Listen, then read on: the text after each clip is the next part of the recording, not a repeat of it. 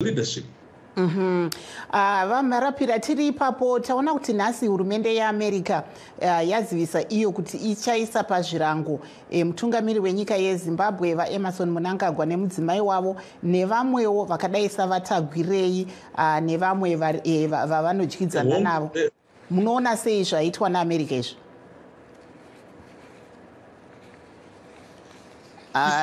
Tiri kuona kuti mashoko akataurwa naMnangagwa. Hello? Yeah, go ahead. Sorry, it's a bit slow, so go ahead. Taurain. Okay. Tiri kuona kuti mashoko akataurwa naMnangagwa vachipinda vachiti Zimbabwe is open for business, Zimbabwe is a friend to all and an enemy to none. Akubara zvinobatika. Izvi zvinoratidza kuti utungamiri hwavo hune pundutso kunyika yeZimbabwe.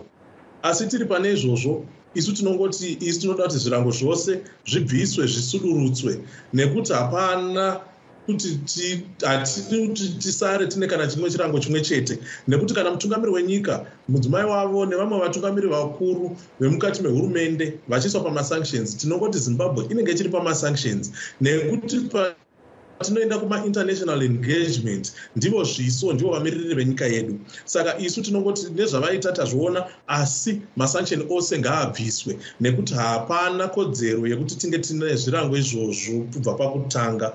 Zvirango izvozvo hatina kuzvipiwa zviri pamutemo in terms of international law hazvina kuzadziswa kuti zvinge zvichikwanisa kuiswa asi kuti America yakangofunga iri pachayo ndokupa zvirango izvi zvisiri pamutemo unotonga nyika dzepasi rino dzeUnited Nations. Saka tichiona zvaitika tinoti tazvinotisa hedu tazviona asi zvirango zvose ngazvibviswe.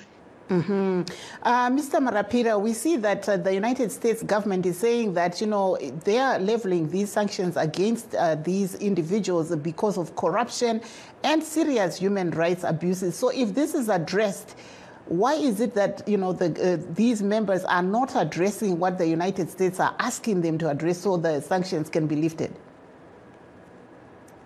Well, the first and foremost thing we need to be honest with one another is that these sanctions were never put because of any abuses or any corruption, allegedly. These sanctions were put because it is in the interest of American foreign policy that no country should be self-governing and self-regulating to a point of reconnecting its indigenous citizens with their resources. These sanctions, we can never run away from the fact that these sanctions were about the land. We have got so many allies of the United States whom we see